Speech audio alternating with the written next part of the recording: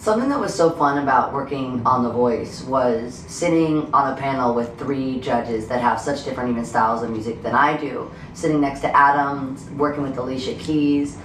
sitting with Blake Shelton, who I think even could have gotten me really kind of interested and inspired again in country music. And I think just being so inspired by so many of the artists that came through our door, whether they were doing country or, you know, some covers that I haven't heard in a while, and just re-falling in love with them. So I definitely think also it gave me a little fire to get back on the stage too, because it was hard to sit in the chair as a coach and not be the one on stage performing.